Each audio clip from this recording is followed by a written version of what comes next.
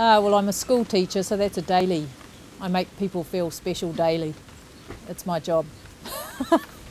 It's because I'm a baby boomer. I remember pre to the 1980s and the deregulation and how everything shifted from sort of collective, where people sort of collective, not, I wouldn't say socialist, but more of a collective society, and suddenly everything was measured by individual responsibility and accountability.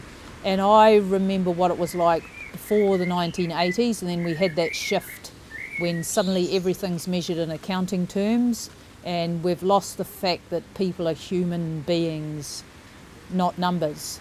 And I think part of the problems we now have with mental health issues, a lot of issues actually, goes back to the fact of what happened in the 1980s with the deregulation and the deinstitutionalisation. Lots of things happened in the 80s, and I think we're paying the price for that now with the society we now have.